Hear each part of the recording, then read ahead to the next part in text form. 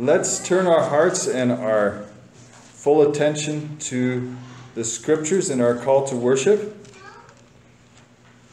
in Psalm 96. And Psalm 96 is one of these psalms that was actually, its purpose is specifically to call us to worship God. Verse 1. Oh, sing to the Lord a new song. Sing to the Lord all the earth. Sing to the Lord, bless his name. Tell of his salvation from day to day. Declare his glory among the nations, his marvelous works among all the peoples. For great is the Lord, and greatly to be praised. He is to be feared above all gods. For all the gods of the peoples are worthless idols, but the Lord made the heavens. Splendor and majesty are before him. Strength and beauty are in his sanctuary.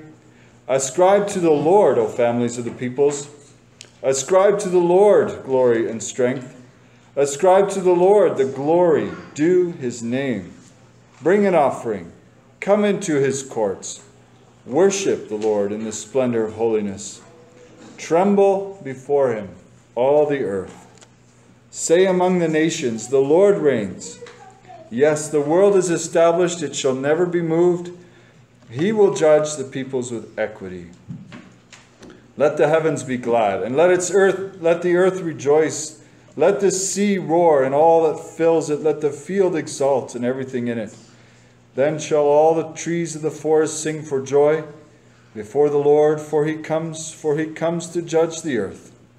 He will judge the world in righteousness, and the peoples in his faithfulness. Amen. Let's ask the Lord for strength and grace to worship him in a way that honors him. Please bow with me.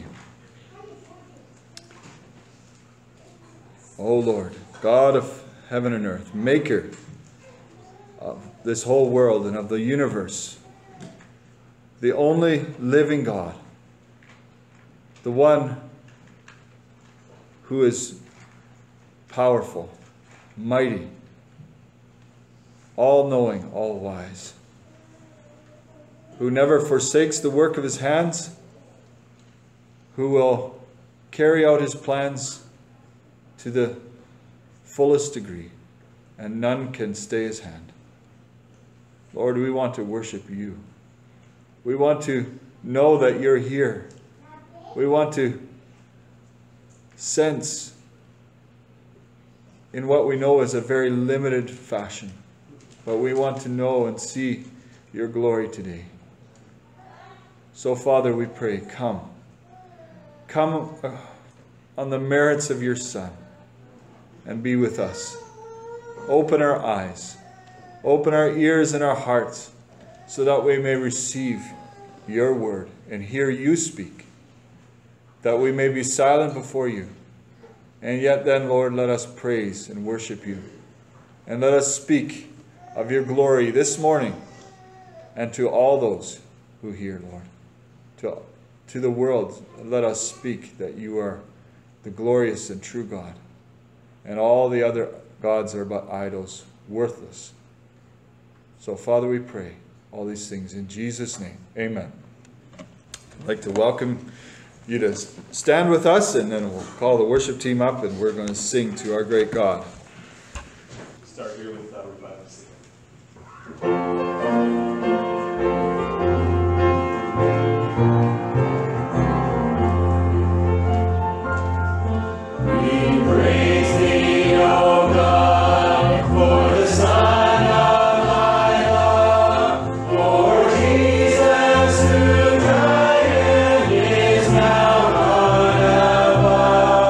Hallelujah, thy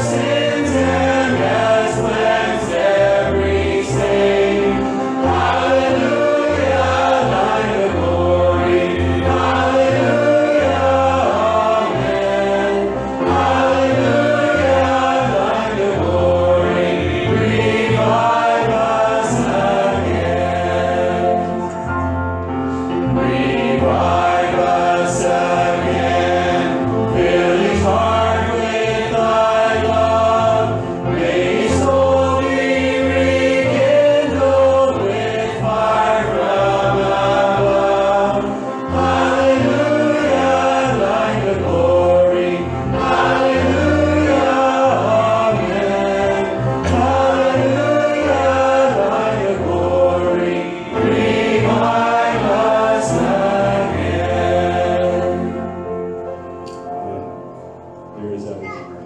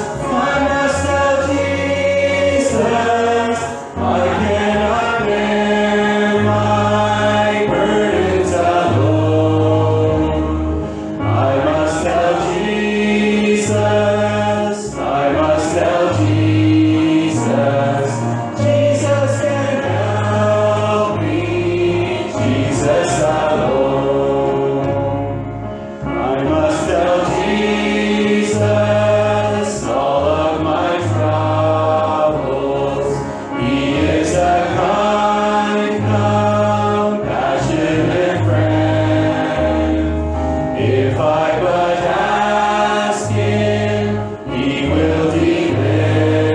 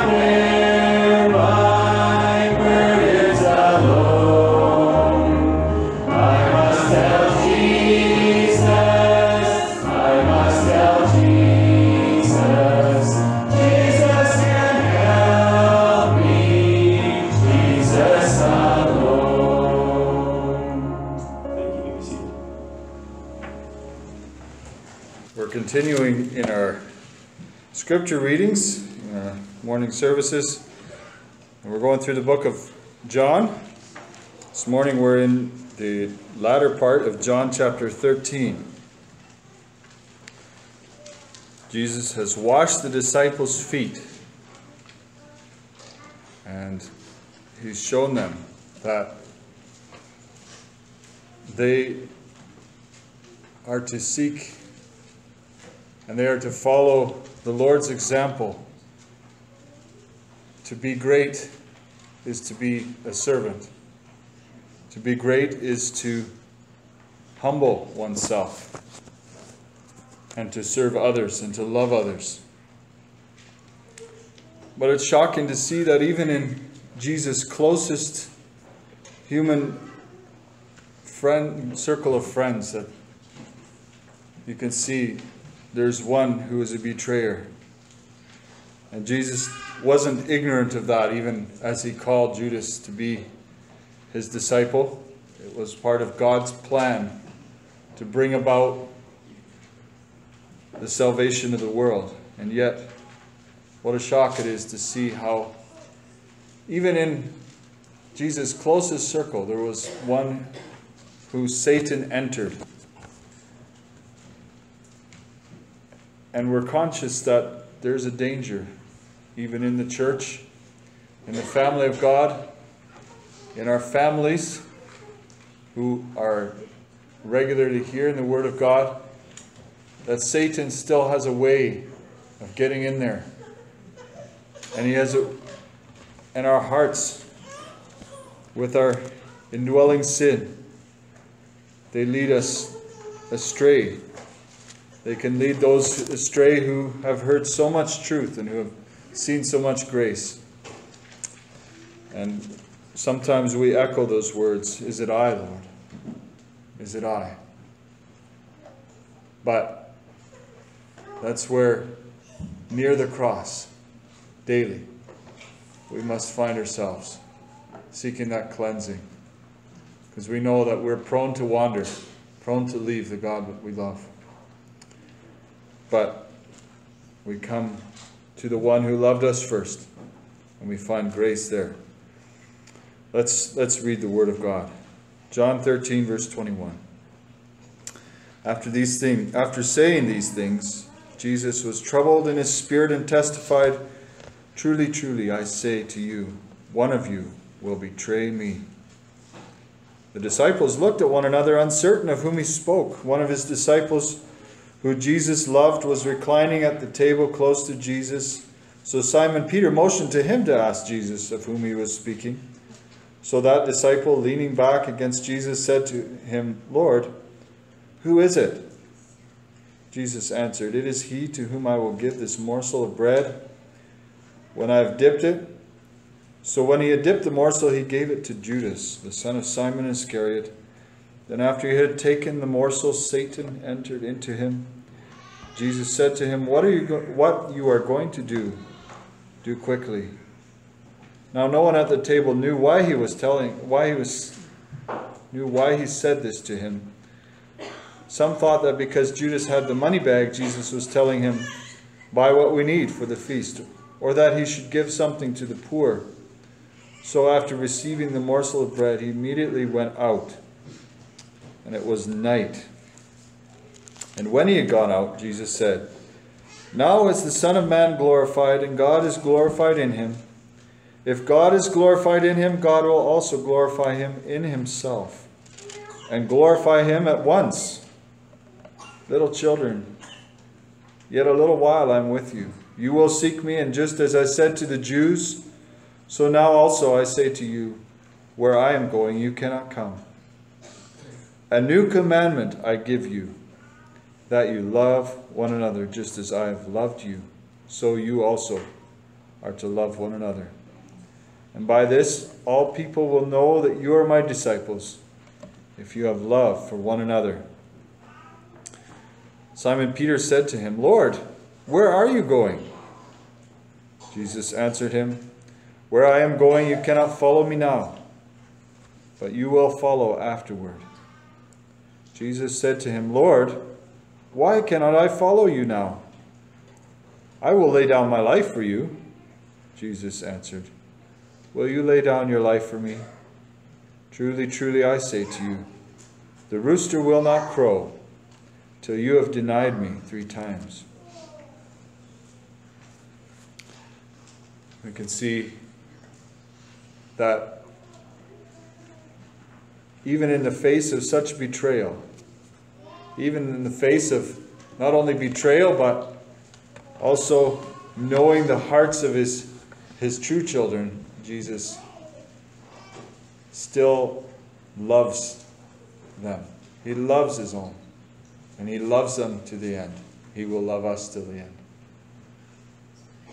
And Jesus gave his disciples, and he gives to us a new commandment. John calls it a new commandment here.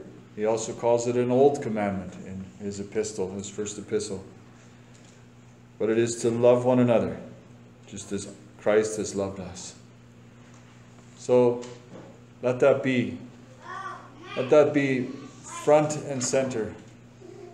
That as we are loved by Christ, and we embrace and enjoy and savor that love, and we fill our hearts with that love, that we should love one another here in the family of God.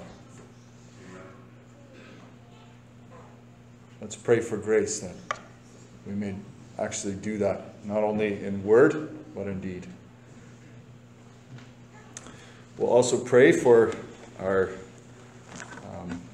missionary of the week, and actually it's not an individual, it's the ministry of Voice of the Martyrs, which is an important connection to the world through their publications and through their contacts with those who are suffering persecution for the gospel. They are also our family, our brothers and sisters.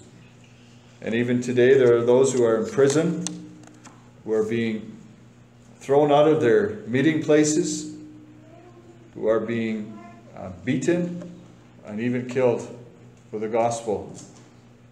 And Voice of the Martyrs is an important connection between many of those suffering for the gospel and those in other parts of the world that need to hear what the rest of the family is undergoing for the gospel. So let's pray for Voice of the Martyrs. Let's pray for our little ones and also for our expectant mothers. There are a number. Once again, we thank God for that.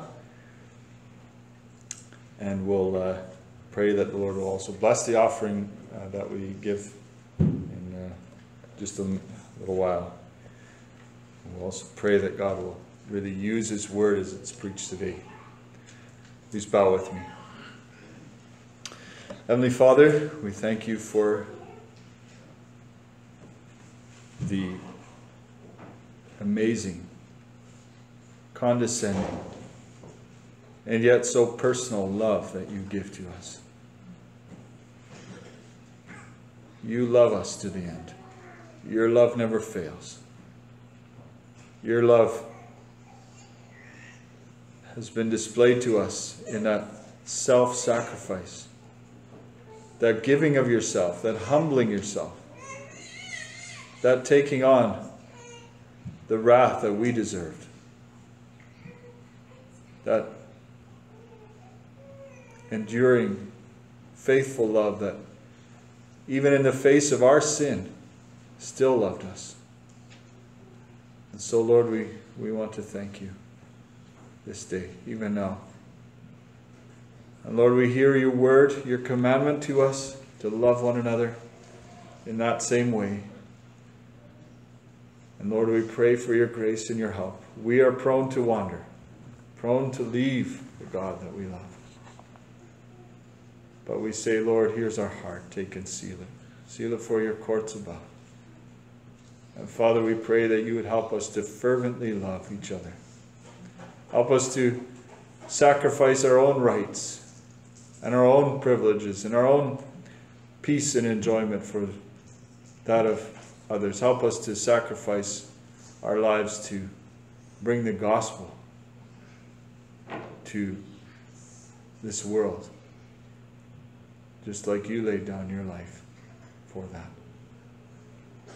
Father, we pray for our brothers and sisters in so many places of this world that are suffering intense persecution. And Lord, we confess that often our hearts are blind to this. We have not tasted the scorn and opposition and violence of this world against the truth, against the gospel, against the love of God. But we know that many of our brothers and sisters in Christ are even today suffering. And we pray that through Voice of the Martyrs they would be encouraged and strengthened. That this ministry would also stir us up to greater prayer, greater fervency in missions, greater love for the world even, Lord, the world that hates you, that we might be a light set on a hill, even through the persecution that we may experience. Lord, work mightily in your church even today. Father, we pray that you would bless your word as it goes forth today, not only here, but in thousands and thousands of churches all around the world. Lord, would you speak today? Would your voice still the waters of many nations? And would it call many people from death into life? I pray that for those here today. I pray that someone here today would respond to the gospel through your Spirit's work, and they would believe in the Lord Jesus Christ. Father, we pray that you would work in our children. We pray that even as the little ones go off to nursery, that you would impart through the love and the words spoken by even some of the nursery workers, Lord, that you love them and that they need a Savior. Father, take our children at a young age and make them yours. We pray, Lord, for those who are expecting little ones, these great gifts that you've placed in our families, in our marriages, Lord. We pray that you'd strengthen these mothers, and we pray that you'd give them grace for what they will face in childbirth and in child rearing. Lord, once again, we pray for a rich harvest in our children of souls. Lord, please bless all our parents here and help us fervently to pray for our children's salvation, that they would be saved to the uttermost, that they would be also willing to stand against the opposition and persecution of this world, whatever that may be. Lord, we pray that you would also bless our offerings that we bring to you. They're just a response of thanksgiving to all that you give to us. We owe it all to you, Lord. How shall we withhold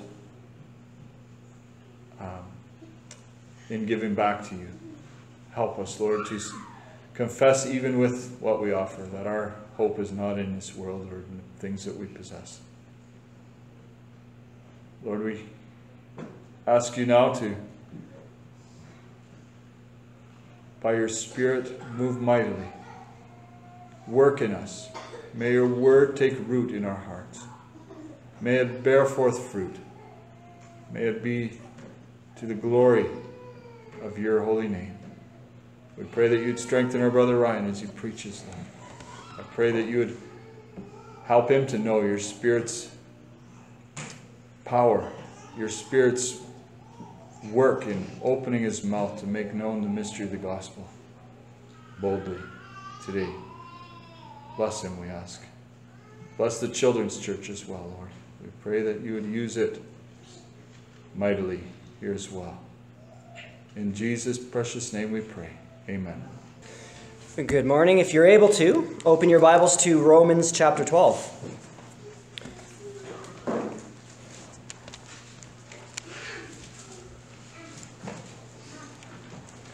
This summer we were taking a little bit of a break from our exposition of Genesis, and in the first month of our vacation, we are looking at the doctrine of suffering in the New Testament and how we as Christians are to not only understand it, but to work through it. And so today will be the final message, and then God willing, in 2 weeks' time, we'll start our second mini-series of the summer of Identity in Christ. But for this morning's message, what I wanted to focus on is giving instruction not merely to those who are suffering, to those who are going through a fiery trial, but to give instruction to those who are with those who are suffering, to those who are maybe a husband or a wife or a child or a close friend. How are we to minister? Or in the words of John 13, how are we to love? What does it look like to love one another? Nathan just read it, providentially. By this will all people know that we're disciples of Christ. And he doesn't say by having a robust theology, though of course we need to have a robust theology. But Jesus says something very startling to our Calvinistic ears. By this will all people know that you belong to me, that you are a follower of me, that you're an imitator of me, that we love one another. And so this is instruction for us as a church this morning to love one another. And that's what Romans 12 is really going to deal with. Romans 1 through 11 is dealing with the doctrine of salvation. And he deals with and focuses the doctrine of justification especially, and how we need the gospel to be saved. The gospel shows us how we, as estranged sinners, can be declared righteous before God. But the gospel does much more than that. The gospel shows us now how to live as reconciled sinners. Yes, we must be reconciled. But then what? Well, that's what Paul is going to deal with. I was thinking about road trips. Nathan asked me yesterday when the Cases were going to take their vacation, and I am longing for one. It's been a long time. And I thought that there's two essential components that are necessary for my vacation. I need to know where I'm going, but I also need to have fuel to get where I'm going. And the gospel provides both. And if we have one or the other, but not both, it's not going to be a good trip for the Cases. And so we need to have our tank filled. And that's what the gospel does. Romans 5 talks about the Holy Spirit shedding abroad in our hearts God's love for us. But that genitive also reminds us that the Holy Spirit also reciprocates our love back towards God. So our tank must be filled with love. And that love comes as we focus on the gospel. Trust me, there's a rhyme to what I'm saying. We must be filled with love. It's not enough for me to say, here's 10 ways to love. No, we need to be filled with love, and then we need to express that love towards our brothers and sisters. But I also need to have my GPS saying, here's your destination. There's a lot of Christians who have full gas tanks that are not moving. And then there's others who want to get moving, and they know what they need to do, but they don't have gas, and the gospel gives us both. I want you to see that as we read our text. I'm going to actually read the entirety of the chapter, though I'm going to focus on a couple verses, verses 1 to 5. And I hope that you're not thinking, this is so much Scripture. Psalm 96 and John 13 and now Romans 12. Yeah, we're filling the tank. We need a full tank. It's not enough to have a GPS saying, this is what you need to do, but we need to have gas. And I hope that the text will do that for us. Therefore, I beseech you. The ESV says, I appeal to you, therefore, brothers and sisters, by the mercies of God. Stop. He's about to give us a whole bunch of coordinates. Turn left here, turn right here, take this ramp off here. This is where you need to go. This is how many kilometers. He's going to show us in Romans 12 all of the directives, all of the commands, if you will, the imperatives. But those imperatives are predicated and built upon what are called indicatives or gospel truths. Don't start reading Romans 12 until you've read Romans 1 through 11. And let me just give you a warning. Don't stop in Romans 11. I'm going to beat up somebody with the doctrine of election. No, the doctrine of election is meant to humble us. Why would God choose such a wretched sinner like me? Why would he pour out his mercy on me in Christ? Well, Romans 12. This is why. For from God and through God and to God are all things. To him be the glory. God saved me for his glory. And what does it look like? He is glorified now and shows himself strong in sinners who are reconciled not only to Christ, but reconciled to one another in local churches. Yep, I'm going off on my rant again. If you want to be a spiritual Christian, you need to become a committed member of a local church. It's an impossibility to grow up into Christ without the body of Christ. Paul's writing to a church. He's not writing to monks doing their devotions in the mountains on Sunday morning. He's writing to Christians doing life together. He's writing to Christians who have spouses or children or friends who are hurting. He's writing to Christians who have other Christians who get on their nerves. And so he's appealing, parakalo. I am beseeching you. I am begging you. I am coming alongside of you with a request, brothers and sisters, by the mercies of God. The NIV translate, in light of the mercy. I kind of like it and I kind of don't. I don't like that it takes a plural and makes it singular. Mercies. Plenty of mercies. Romans 1 through 11. Electing mercies. Romans 9 through 11. Sanctifying mercies, Romans 6 through 8. Justifying mercies, Romans 3 through 5. Glorious mercies in the gospel. Now what? I want you to present your bodies, plural, as a living sacrifice, singular. There's a whole bunch of Christians, plural, offering a sacrifice, singular. Paul's writing to a church, a local church, and they're to live together. We are individually members one of another, Ephesians 4:25. 1 Corinthians 12 says, a body has many parts, but it's still one body. And so Paul's begging you this morning, if you're a Christian, to one, get the gospel, but then two, to appropriate and live out the gospel. It's not enough to know, Paul says. This is what Paul does in almost all of his letters. He gives us glorious gospel truths, but then he says, now live it out. Understand who you are, now live it out. You can do that in Ephesians or Colossians. I even think in Galatians, and definitely in Romans. Read Romans 12 after you've read Romans 1 to 11. But after you've read Romans 1 to 11, read Romans 12. Let me just finish. I am appealing to you, therefore, brothers and sisters. Actually, I need to stop. You can't do this. What Paul is going to say, you can't do this unless you have become born again. You need the Holy Spirit to do now what Paul is going to say. And if you boast in being filled with the Spirit, this will manifest itself in your life. This is just another way of looking at Galatians 5. The fruit of the Spirit is love. And Paul's going to neatly summarize everything in Romans 1 through 11 in this one word. Let love be unhypocritical, or as the ESV says, let love be genuine. Owe no man or woman anything but to love them. That's in the very next chapter. So you must be filled with love, and love only comes from the Holy Spirit, who regenerates and seals the elect. If you're not a Christian, I'm giving you permission right now to not try to apply these things, because the first thing you need to do, the first command you need to obey, is to repent and believe in the gospel. Because if you're not a Christian and you don't have the Spirit and you're not filled with love, You're trying to follow your Apple phone coordinates with no gas in the tank. And you're going to burn out the motor.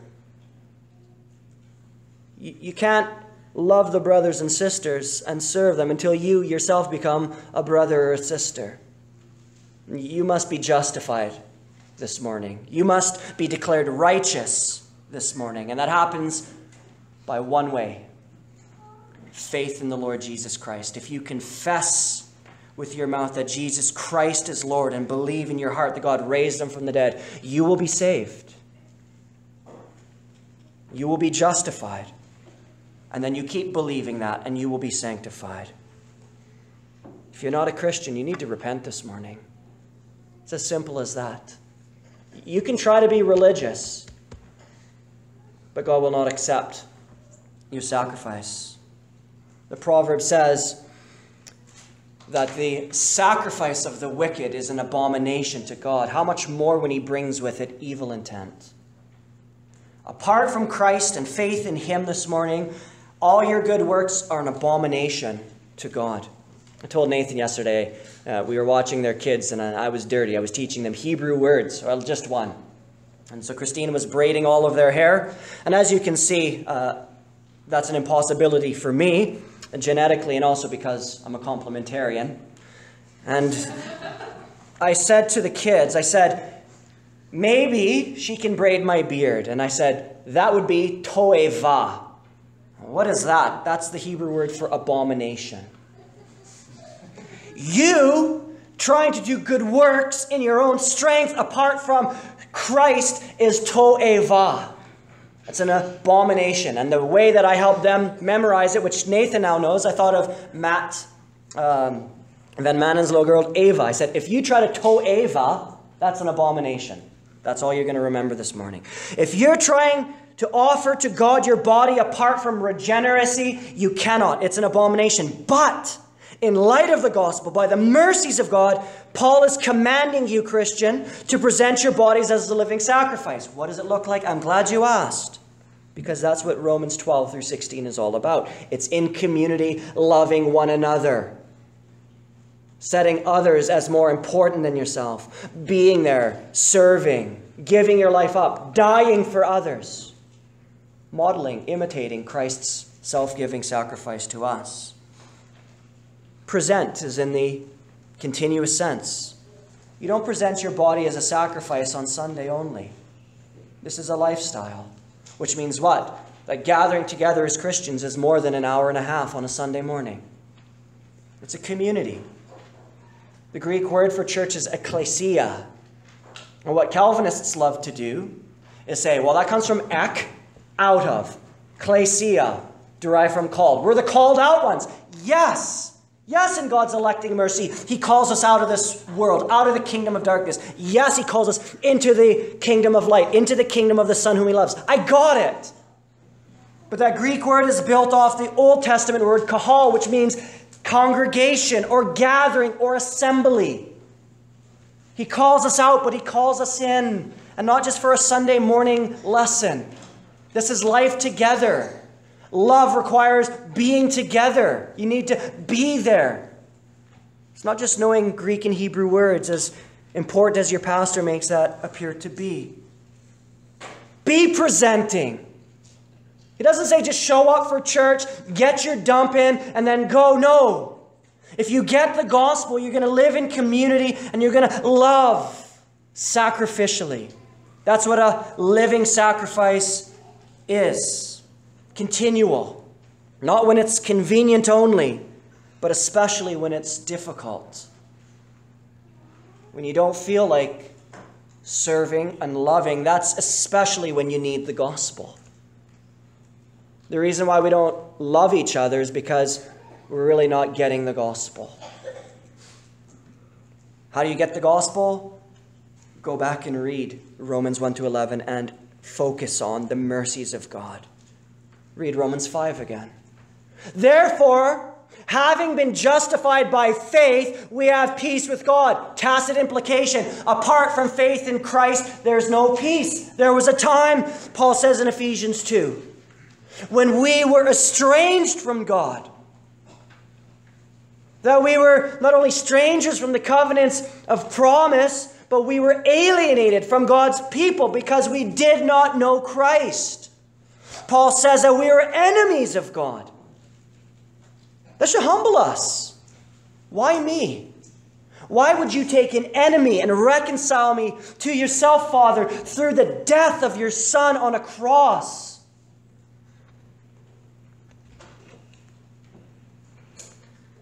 This is what is holy and acceptable to God. Nathan prayed for the offering. And a lot of Christians think, oh, that's the money aspect. I gave my offering on Sunday. Oh, that's just a very small part of your offering. And you'll remember, hopefully Nathan said, this is our offering in response to your self-giving. And yes, we should be generous financially. Paul makes that clear in 2 Corinthians 8 and 9. But we are to be giving ourselves up as an offering, not just the offering of our wallets, but the offering of our lives. What is holy and acceptable to God? Well, I'm getting there. I know I'm not very good at cliffhangers. I know you're just wishing I would finish, but I'm trying to build suspense because you're like, well, what does it look like? Okay, I'm loving this gospel news. I understand what God has done for me. The tank is filled. Now what? Verse 2. Do not be conformed to this world, but be transformed by the renewal of your mind, that by testing you may discern what is the will of God, what is good and acceptable and perfect. Gap. That's how I remember things. What is God's good and acceptable and perfect will? Paul still hasn't explained it. He's just saying, offer yourselves, your lives, as a living sacrifice. Test. And that's that word, like dokimon. Comes from dokimadzo. It's what you do with metals. It's not you think about it, but you test it. You prove something. You want to know what is the will of God? Fill yourself up with gas and get in community, and now obey this. Listen, 4. Do you read your Bible slowly? I should stop. Do you read your Bible at all?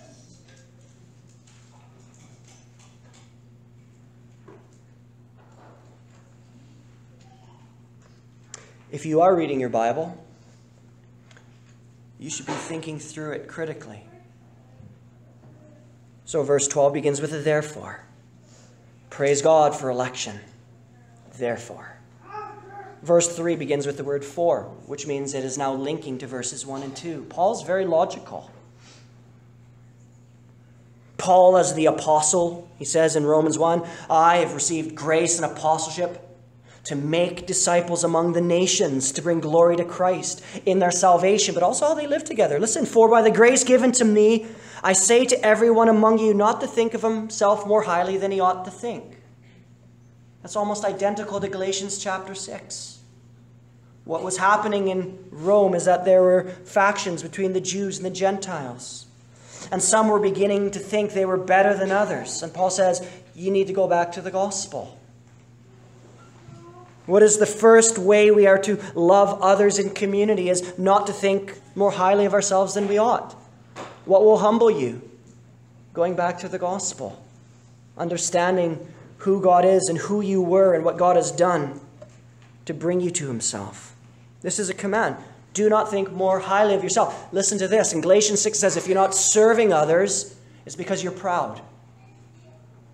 No, I'm just an introvert. No, you're a proud introvert. What is the demonstration of Christ's love? Well, Philippians 2 said, have this mind among yourselves, which was also in Christ Jesus, who, though being in the form of God, did not count equality with God a thing to be exploited or grasped. Harpagmon means to grasp onto something and to use it for your advantage. That's not the mind of Christ. Rather, adversative, he humbled himself, he emptied himself, he poured himself out.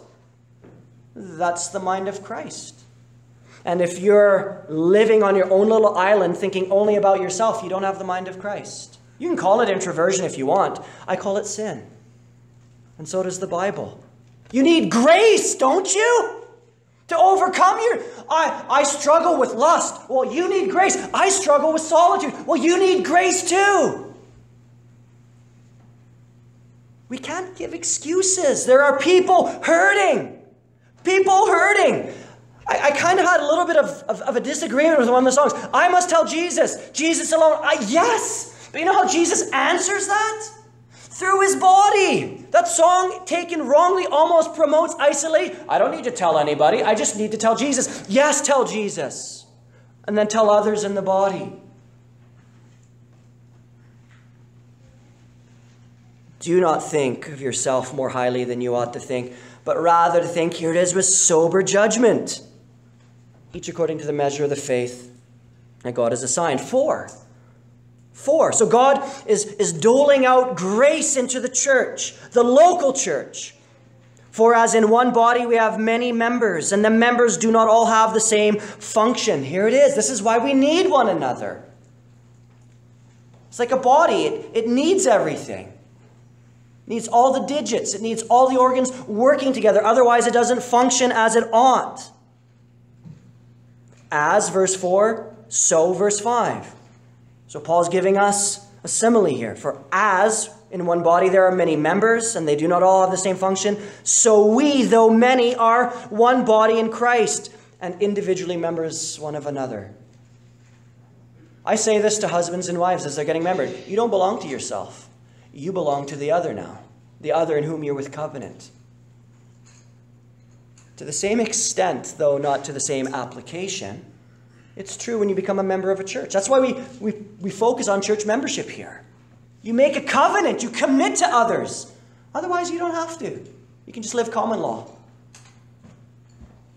But when you become a Christian, you say, oh, I'm bought with a price. I belong to Jesus Christ. That's 1 Corinthians 6. Yeah, but you know what? You also belong to other Christians. When a husband doesn't feel like doing the dishes after a busy day at work, dude, you belong to your wife. Now get in the dish sink. I don't feel like it. Get in the dish sink. I don't feel like coming to church. Come to church. I don't feel like serving one another. I didn't ask you what you feel like. Get that cross up and understand what Christ did for you. Now, does this sound like legalism? Perhaps. But there is a great joy in imitating the Savior and self-giving for the good of others. And many Christians will never experience it because they're so content in their selfishness. You settle with the scraps of what you think joy is when Jesus says what awaits you is fullness of joy. Serving others. I want to be like Jesus. Then get out of your comfort zone and one another. I came to church. That's a great start. It's a great start. But most people hide that they're hurting from 10:30 to 12:30. Put on our face. I'm doing good.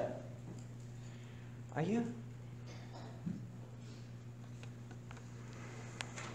Having gifts that differ according to the grace given to us, let us hide them. Very good, Noni. You're reading. Let us use them. Use your gifts. Use them. They're given for a reason. I'm cheap, but if I give my kids money to go and buy stuff, I want to share in the joy that they've bought something. I don't want them to be like, well, I knew that you're a really hard taskmaster, so I hid it under the ground. No, I gave it to you to be used. That's the parable of the tenants, Jesus says. Be a faithful steward with what God has given you.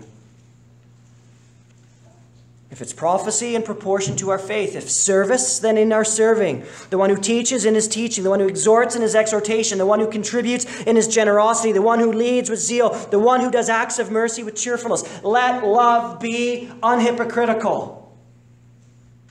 That's what I want to focus on this morning. Let love be hypocritical. What does it look like to love in community? Well, in community, there are hurting body parts. There are. There are hurting people, and we spent 3 Sundays looking through James 1 and James 5 and 2 Corinthians 1, and there's a plethora more of passages because God's people throughout the ages have always been suffering, have always been hurting, have always been going through the ringer, have always been experiencing trials. And it's great that we gave them a theology of suffering, but we need a theology of suffering as well so that we can come alongside. There's that word parakaleo. It means to come alongside. We need to actually come alongside because there will be times when they forget the gospel. So the gospel tells us not only how to be saved as individuals, it tells us how to live together once we're saved. The gospel empowers us. It is the power of God for salvation. And we always think, oh, that means justification. No, it's the power of God for salvation. Paul could have easily used the word there for justification.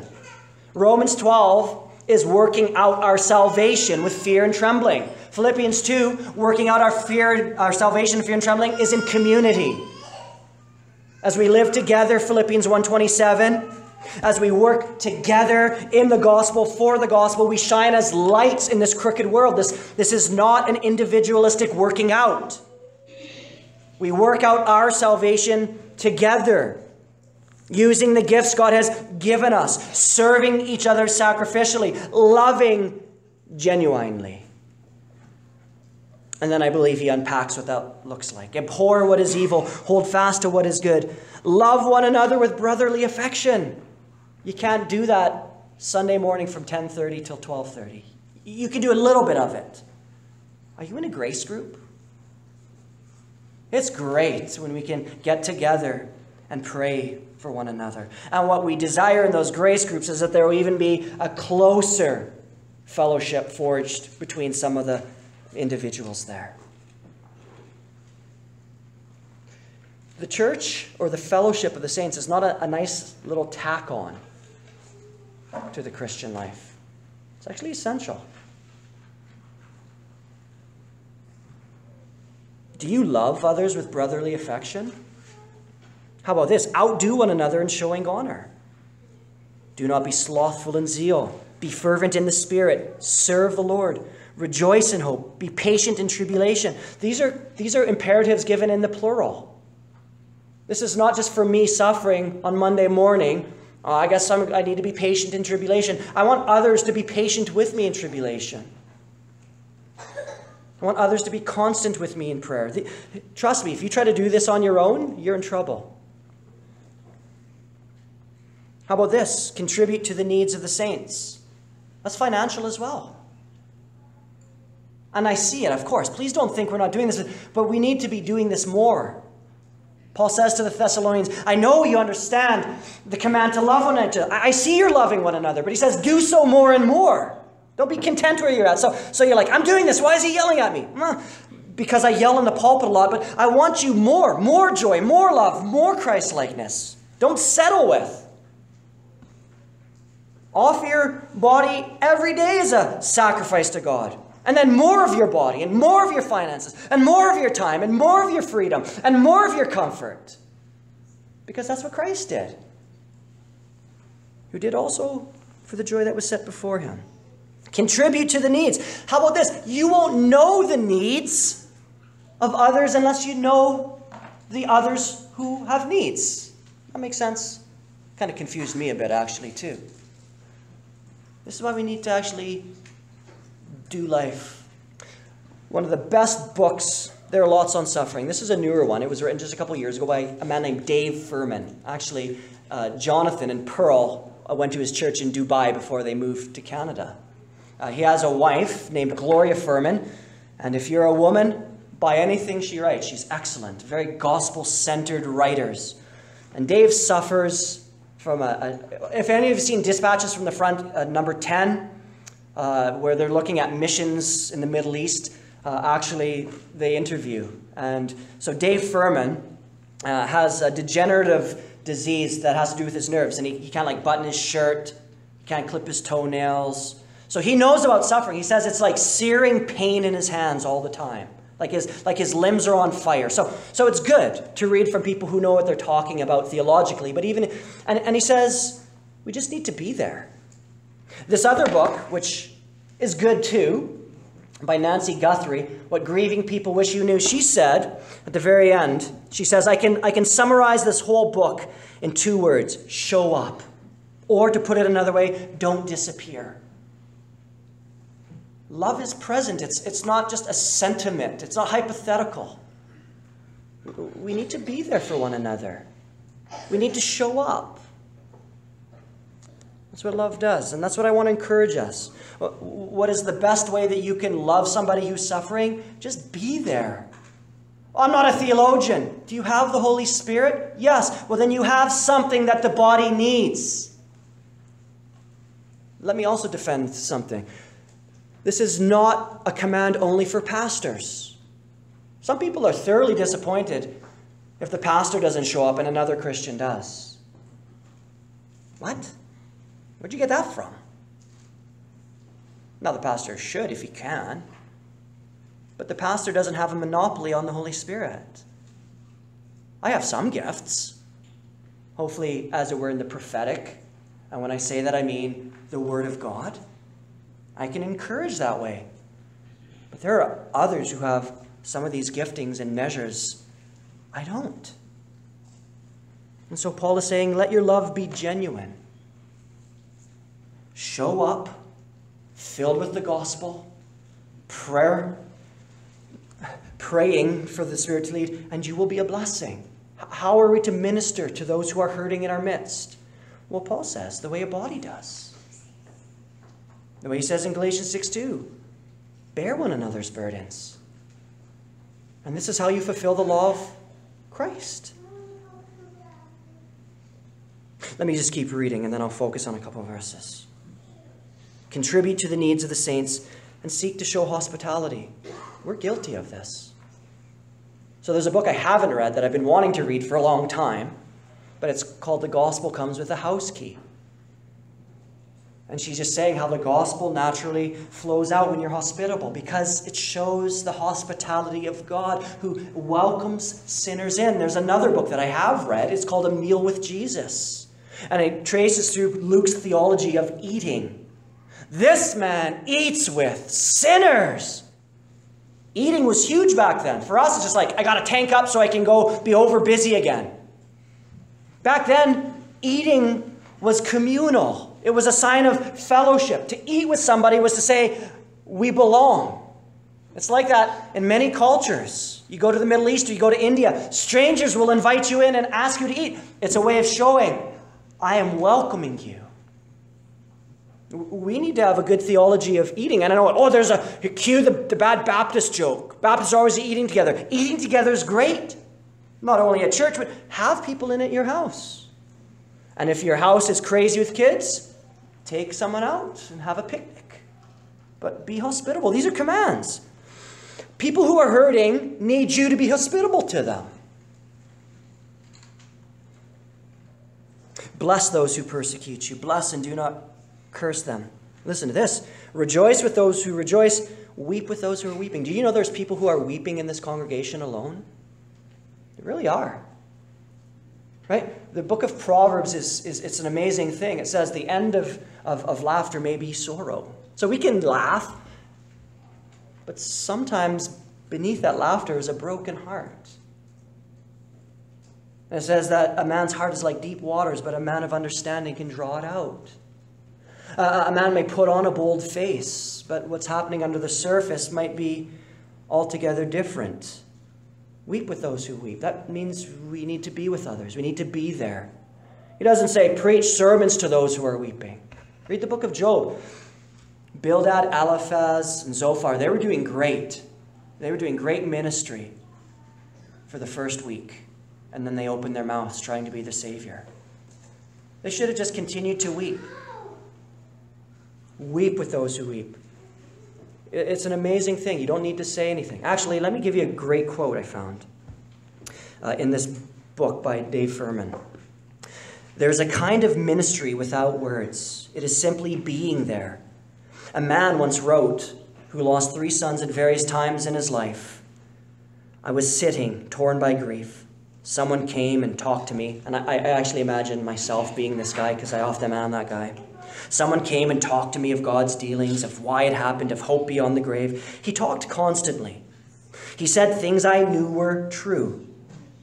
I was unmoved, except to wish he would go away. He finally did. Another came and sat beside me. He didn't talk. He didn't ask leading questions. He just sat beside me for an hour or more, listened when I said something, answered briefly, prayed simply, left. I was comforted. I hated to see him go.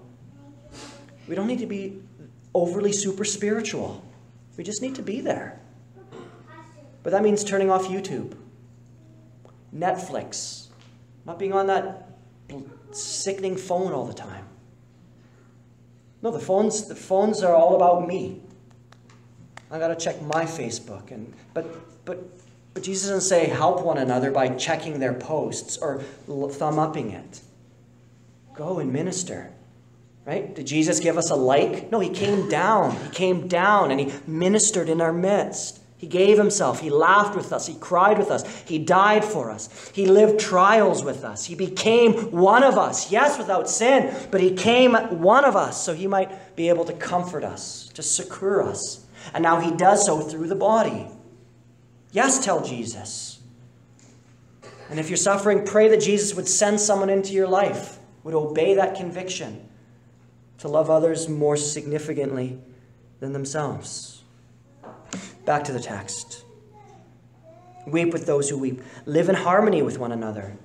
You know what? It's very easy to not live in harmony with one another when you just live like most people in North America. You come home from work, you park your car in your garage, and then you just turn on the YouTube or your phone and you just totally vegetate for the rest, and then you do that for the other 6 days, and then you come to church on Sunday. You need to live in harmony with one another. Live together. Live in harmony together. You know why it's hard to do that? Because when you get two sinners living together, or two sinners getting together, especially if the sinners have kids, and especially if the sinners have different backgrounds, you know what you need? You need grace. You forsake that grace when you live by yourself or you hang out with people only like yourself. Exactly. Rejoice with those who rejoice. Weep with those who weep. Live in harmony with one another. Do not be haughty, but associate with the lowly. This is James chapter 2 action. Never be wise in your own sight. Repay no one evil for evil, but give thought to do what is honorable, what is good, literally, in the sight of all. If possible, so far as depends on you, live peaceably with all. So this is the directions. Paul says, be filled with the gospel. Offer your lives, plural, as a living sacrifice, singular. Lord, I want to know, what is your will? And that sounds great. Very spiritual, Ryan. Lord, please tell me your will. Get into community and love. What is holy and acceptable to you? Oh, that sounds so great. Get into community and love. Right? We love that. Oh, I'm reading John Owen, and that's great. Get into community, Ryan, and love. What is my spiritual worship? Oh, it's coming and raising my hands on Sunday morning. Yeah, and then it's dirtying your hands by helping somebody on Monday afternoon. This is your spiritual worship. Not putting your hand over your heart and closing your eyes and waving to a song that is catchy. Now, that's great. But spiritual worship is actually very physical. We're not Gnostics. We don't oppose doing things. We get out of our comfort zone, get into community, and we love. We love. We're filled with the gospel, and then we live out the gospel. I think you're getting it. 3 through the end of the chapter, that's the directions. 1 and 2 are the gas. Get it. Be filled with the gospel. But don't let that gas stagnate in your gas tank. Turn the car on now and drive. Where? The GPS is in this. Go and weep with somebody. Go and rejoice with somebody. Go be hospitable with somebody. Don't be haughty. Go and bless somebody. Go be fervent. Go pray together. Go rejoice together. That is how you use the gas. This is how we come alongside and help those who are hurting. Before I get into some of these practical things, I want to encourage you to read the book of Proverbs. The book of Proverbs is so crucial in living wisely in this world. It tells you how to speak, when to speak, what to speak.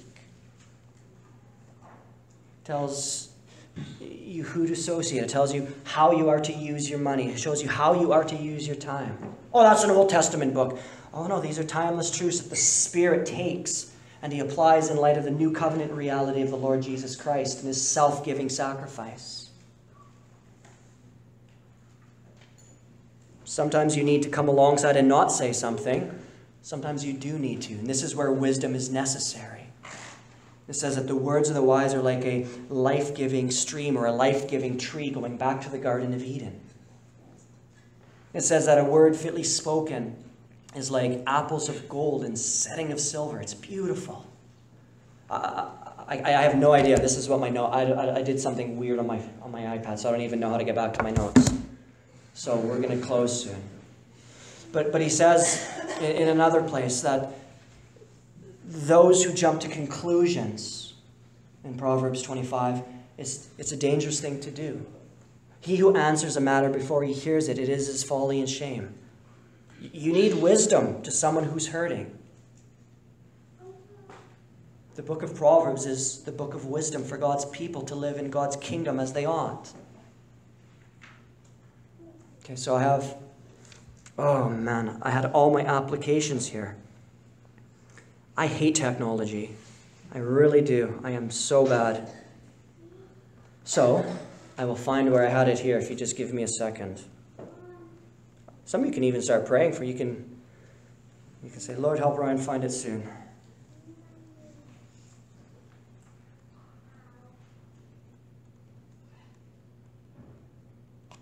Or you can come and someone who has the gift of technology can help me try to find the notes that I just had. Be patient. Be patient in tribulation. This is your cross, Ryan. Bear it. And Tony's like, nope, that's not it.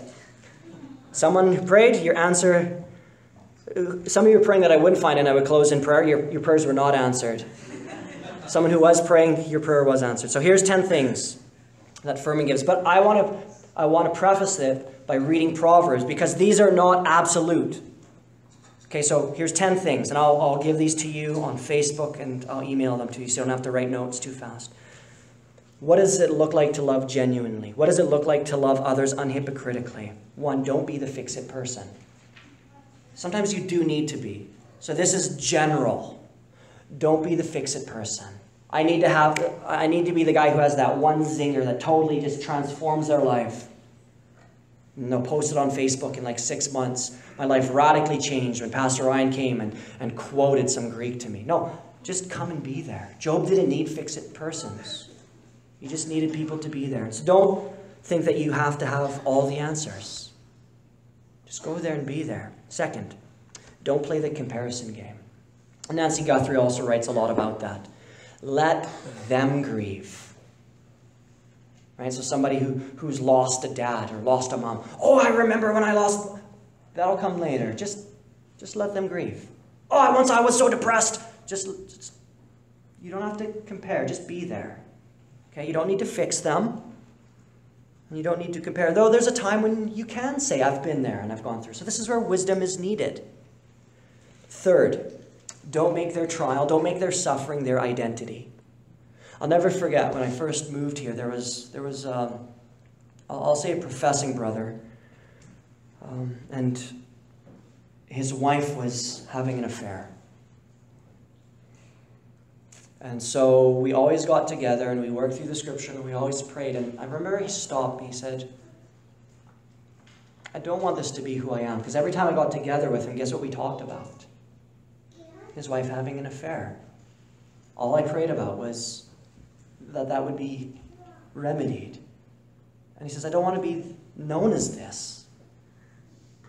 And so we can't make suffering our identity because our identity is in the Lord Jesus Christ. This doesn't define. If you've lost, yes, we recognize it. We don't pretend it isn't there, but ultimately we're in Christ. Yes, we experience suffering, but we're in Christ. And so even Nancy Guthrie says sometimes it's fun just to laugh with people and to not always focus on it. Go and have fun.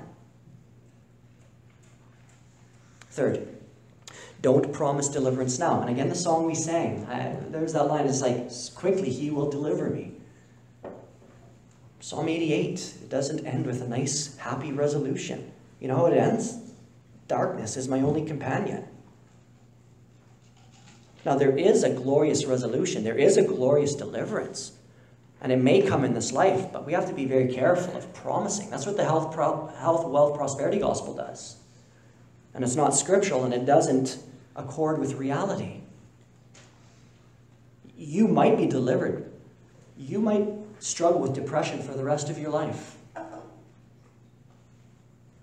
You might.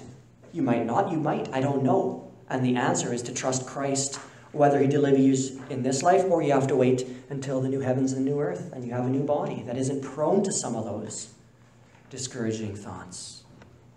So don't promise deliverance now. Promise there is deliverance in Christ, and it will come for sure. Whether that's someone suffering with cancer, or someone suffering with some kind of disease, or someone suffering with depression, or they've lost something. It may take a while. Fifth, don't encourage them just to quote-unquote move on. Sixth, don't bring the inquisition. That's what I'm sometimes dangerous.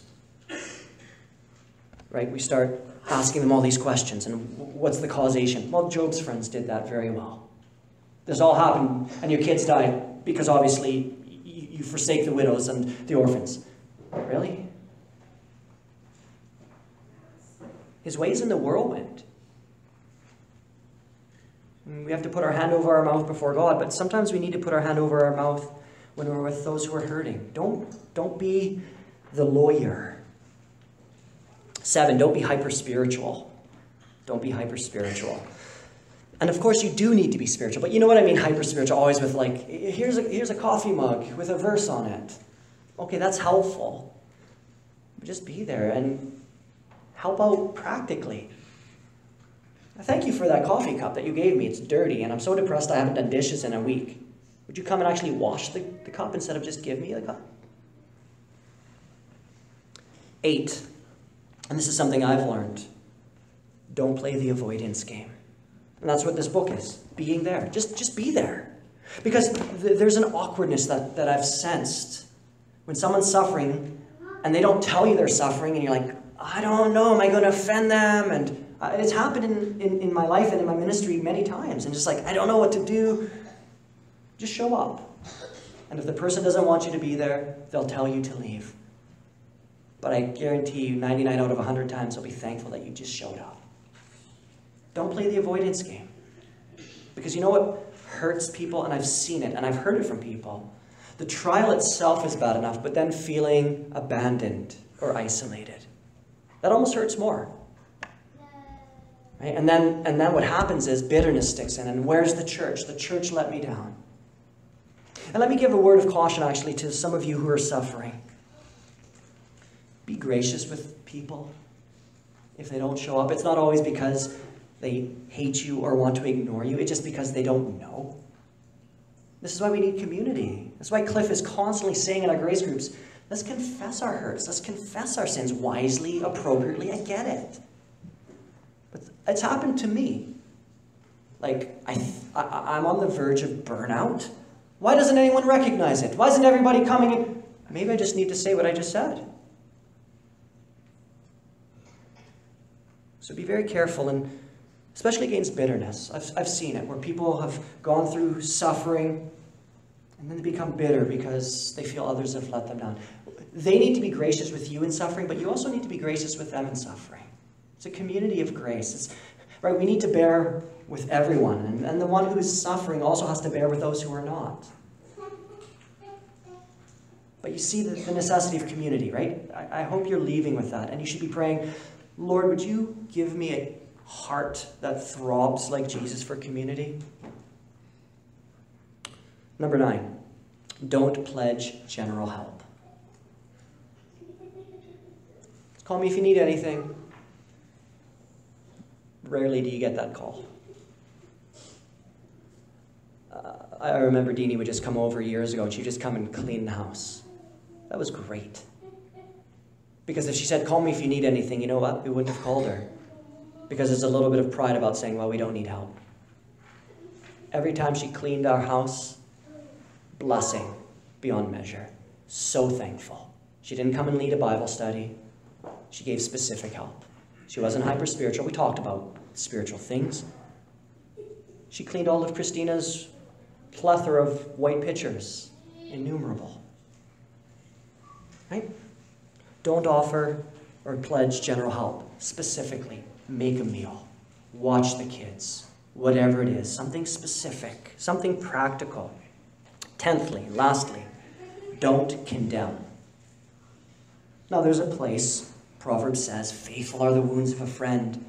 But Proverbs also, and James even says, hey, be slow to speak. Quick to listen. Okay, so don't come there pointing your finger. Sometimes you just need to weep and to pray. So what does it look like to come alongside those who are hurting? Get to know them. And if you are hurting, let me encourage you to get into community. And if you're not hurting, let me encourage you to get into community. Because you know what happens? People who are living isolationistically from the church, they start hurting and then they're angry because nobody knows them.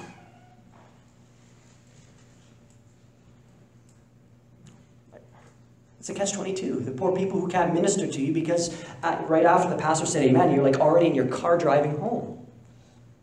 And then they don't see you, quote unquote, until next Sunday. Well, that's not fair. Let me give you a great quote to close this. This is how we minister to the hurting. We do so as a church. We do so as a church. And Furman says, the church isn't a gas station, but a bus. That is, the church isn't a place you swing by for a quick fill-up and then go your way. Rather, it's a community you commit to and travel with as you do life together. You get on the bus. Oh, those kids are so loud. You're on the bus. Go and love those kids instead of like get angry and jump out the window. Right? But it's not a gas station. And most Christians treat the church like a gas station. Oh, that sermon. Oh, awesome. It's like 60 minutes and he did like 8 Greek words. That's great. Get on the bus. We must cultivate in our churches what he calls a culture of care, but that happens only on the bus. There's not a lot of care at a gas station. And here's my concluding application. We want to be imitators of Christ, do we not? Love, a new commandment I give you. Love one another as. It's the hardest Greek word in the New Testament. As. Love one another as I have loved you. How did Jesus love us? Sacrificially, without reservation. Got out of his comfort zone. John 17, we're getting there. So you want to be Christ-like. You want to grow up into your head. The best place then to imitate Jesus' own example of coming not to be served, but to serve others is the church. Therefore, when we are saved and baptized, God's will is to place us in a local church to serve, care, and pray for others, and in some cases to die for the gospel. The reason, though, that we don't commit to local churches more than a couple of hours on a Sunday is that such service is costly. Let me say it this way. The imperatives that we work through require gas. It's costly. It's easier to not do this. The reason why we don't minister to those who are hurting is because we're selfish. We have to die to ourselves. You can't serve others and serve yourself on the number one. One has to have the preeminence. And I would encourage you to prayerfully say, God, would you help me to count the cost? This is not easy. You know what it needs? It needs grace. And you're like, I want more grace in my life. I have given you your answer. Go out and serve. God will give you the grace. He'll give you exactly what you need to accomplish his perfect will. You want to do what is good and acceptable and perfect? Paul has explained it to you. Get into community and love, especially those who are hurting. Especially those who are hurting. And if you're hurting, Pray that God would send someone from this church into your life, and pray that you would open up. It's costly, admitting that you're depressed, admitting that you're lonely, admitting that you're hurting. Oh, it's so unspiritual. That's just the reality of life. I'm actually glad when people say that, because I'm like, oh, good. I'm not alone. I'm hurting, and they opened up. Oh, maybe I can open up. And we can actually do life together. And Christ and His Spirit can really manifest itself in our church so that a hurting, watching world would say, I want in on that action. So as we partake of the table together, it's more than just me and Jesus. It's the family. Right? It's not like when I was growing up, the Case family, when we ate, my mom's like, dinner is served. She never said that, but we would just go and we'd grab our food and then we'd go to our room, or I would go in front of the TV. That's not a meal. That's just gorging yourself. But this is a meal. And the King is serving it. And the King is paid for it. And He wants us to partake of it with Him at the head, yes. But He wants everyone around. It's like a nice gather, like when the Burtons get together, you know, it's so nice to have the whole family there, isn't it? This is a family meal. And so I would encourage you that if you're not a family member, ask. Say, Lord, forgive me of my sins. I want to become a child of God, like John 1:12 says. It says, to all who received Him, He gave the authority to be called the children of God. If you're not a child of God, I pray that as the elements pass before you, you would understand that you don't belong. And if you're not taking it and you claim to belong, that you would say, I need to belong. I'll do whatever it takes to sit at this feast of the King. Father, we want to just pray. You give us grace. Help us to live as a city on a hill. Father, I know this hasn't been an overly theological sermon, but we just need practical ones. Lord, we want our love to be genuine. We want our love to be unhypocritical. We want to owe no one anything except to love them. That we want to fulfill the great command, to love you, and therefore to love one another. We want to do what Paul says, to do good unto everyone, and especially to the household of faith. Holy Spirit, of course we ask that we would be filled with you. And yet, if you're convicting us of things, Lord, that are preventing that filling, help us to repent of those things. Lord, I know for me, you've been convicting me of worldliness, of complacency, of watching too much YouTube. And show me and show us the inconsistency of asking to be filled and yet not pouring out all the poison that is in our hearts. Father, help us, even as we partake of the table, to do a biblical self-check and to say, Lord, please remove anything in my life that is hindering this self-giving love for you and for your people. Father, we pray that as we love one another, that those who are hurting would sense your love. Father, help us to practically love one another. Help us to bear one another's burdens, to carry those heavy burdens together. Father, would you give us more of the mind of Christ? And Father, we pray that even as outsiders come in, they would see something at work here, and it's not just guys reading Bibles and talking pious talk, but actually believing what that Bible says and then living in a manner worthy, conducting ourselves as citizens of the gospel, humbling ourselves, being patient, loving, being gentle, bearing with one another. Father, this is what we long for. Would you give us grace to repent? And Lord, would you then give us grace to serve? Father, we thank you for this table and all that it signifies. It signifies, Lord, that we were dead in our sins, that we could not do anything to remedy our helpless, damnable situation. It required sovereign love, love that is found only within God, that would send his Son into the world to die, not for the good, but for the bad and the ugly. Father, as we partake of this table, Remind us that we have been reconciled not only vertically to you through Christ, but this table also proclaims to us that we are reconciled to one another, that the dividing wall of partition has been broken down and there is one new man in Christ. Remind us, Lord, and give us grace in this table to go out and to serve, even as Jesus says, that we feed on the heavenly manna. And we feast upon the true drink, which is Christ by faith. And put legs to our faith. Make our faith practical in everyday situations. Help us to go home and to pray, Lord, what does it look like for my love to be genuine at Grace Community? What does it look like for me to outdo one another in showing honor? What does it look like for me to weep with those who weep? What does it look like for me to die to myself daily? Father, would you make this practical, so practical to us, that even this afternoon we would start living differently? What does it look like to spend my money differently for the cause of Christ? I don't know, Lord.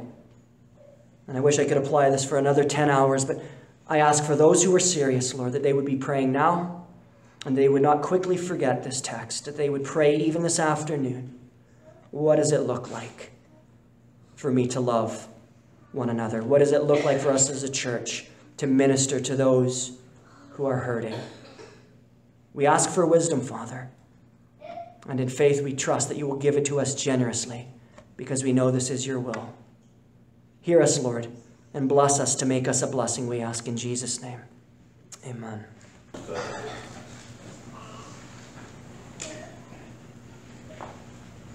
With the Word of God that we heard, about how Christ invites us to his table. He invites us. And not only that, but he's brought us into his family. Through his broken body and his shed blood, we gather around and we celebrate his love. We celebrate how he brings us in and how he feeds us. We're his family. We're gathered around the table of the King. And what a mercy that sinful people who live for themselves and who could never be brought into a family that cares for one another without destroying it. He changes and he brings together in that love, and he instructs us to love one another. He commands us, but he also shows us how it's done. His broken body, that sacrifice for us. Let's meditate on that as we partake, and let's give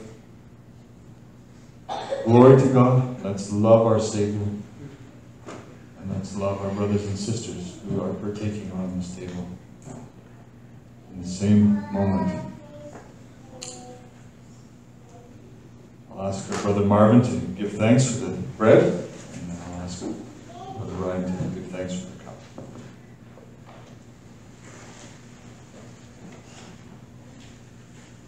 Father, we thank you for giving us an opportunity, Lord, to remember the sacrifice that you made on our behalf.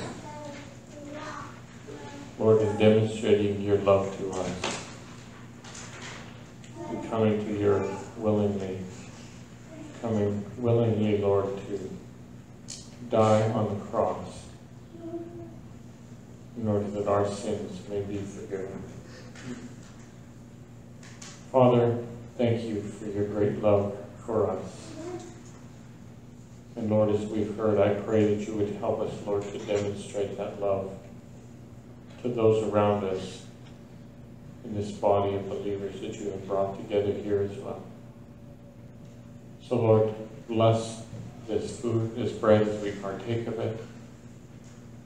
Again, unite us in one body for one purpose, to glorify you. Help us, we pray in Jesus' name. Amen.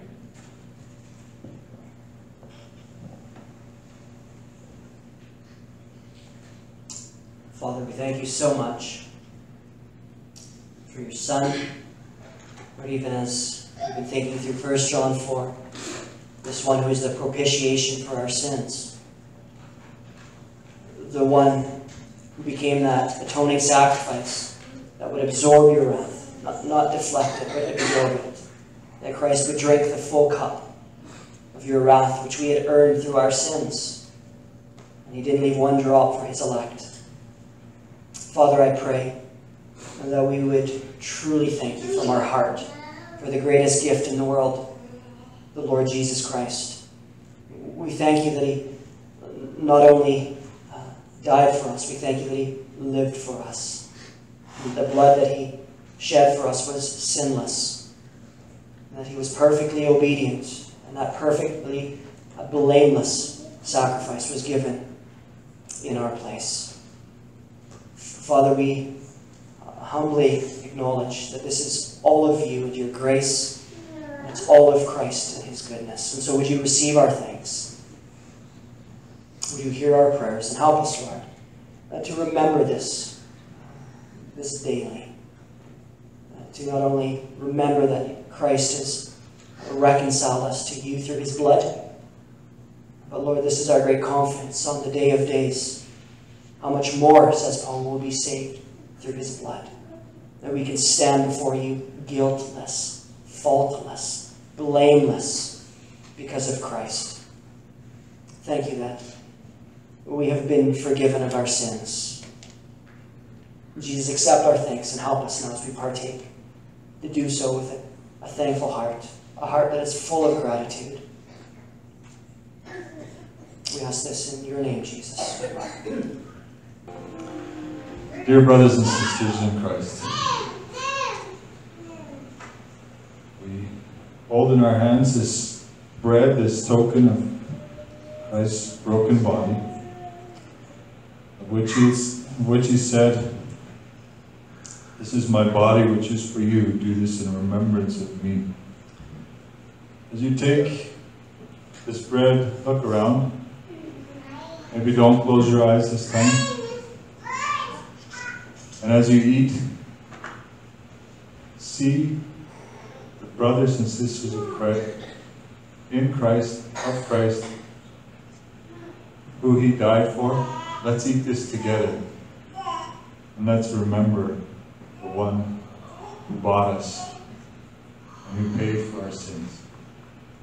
Let's do this in remembrance of Christ.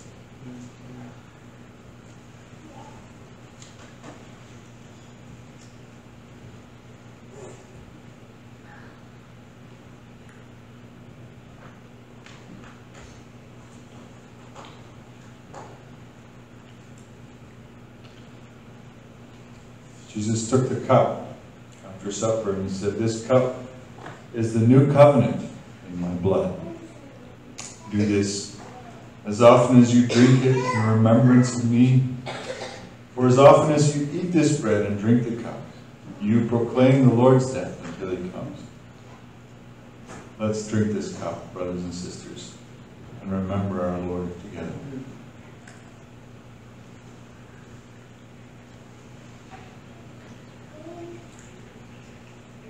What an amazing love. Christ shed his blood for us and gave his body as our food. Let's sing to our Savior together. Let's stand. We'll sing "What a Friend We Have in Jesus."